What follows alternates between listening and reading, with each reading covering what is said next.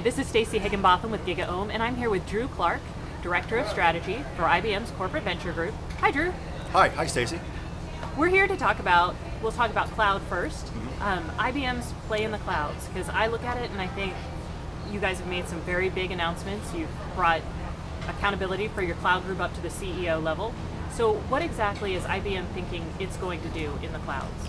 Well, basically, Stacy, it's where our customers are going to take us. And so our customers right now are all in the process of kind of, kicking the tires, so to speak, on the cloud. And they're coming into our cloud centers and trying to kind of experiment around, where should these applications run? Where should the data be? Do I want to go with a private cloud? Do I want to throw things onto Amazon, a public kind of thing? Do I want something in between? So we're kind of in that process now about better understanding our customer workloads, what they want to do, and then I think we'll be ready then to make some announcements. Okay, and the cloud centers, those aren't actually clouds where people can host their applications. That's right. These are sandboxes, Stacy, where customers can come in, maybe the IT team and the business team, and kind of have that discussion with IBM around, it facilitates that discussion around, what do they really want out of cloud? What are their expectations?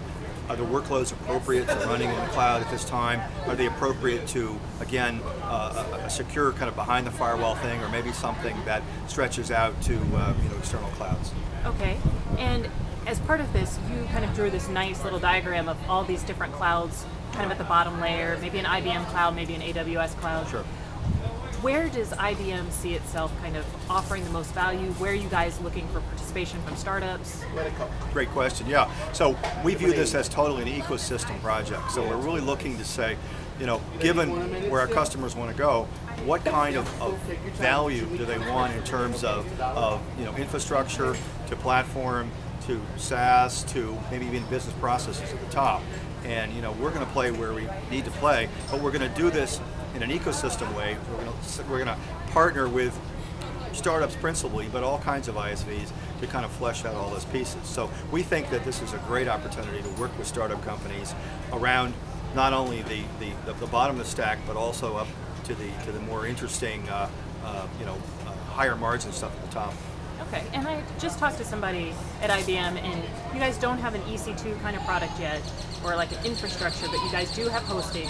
So can you kind of clarify for me today, if I'm trying to look at IBM's cloud strategy, what's actually there in... Sure, good question. Here, we're competing with the birds a little bit, but we basically, about a month ago, we announced IBM middleware capabilities on Amazon's cloud, right? On EC2. And I think that's a good indication of kind of, where part of that direction is going is providing true, enterprise class middleware out on the cloud. And so that's the first of many steps. But I think you can kind of see that from our point of view, we want to embrace both that ecosystem and everything that's good about the Amazon system, but also make sure that we understand and provide value for our customers who want to keep parts of their applications behind there. So we're also developing, as we speak, enterprise class cloudware that can run inside a firewall as well. So I think you're going to see us in both places, and then also that interesting third type, the hybrid cloud, where we're going to provide enterprise class capabilities for customers who also want to be able to reach out and take advantage of public clouds. All right, well thank you so much, Drew. Anything else you want to add? No, but it's great to be in Austin. Awesome.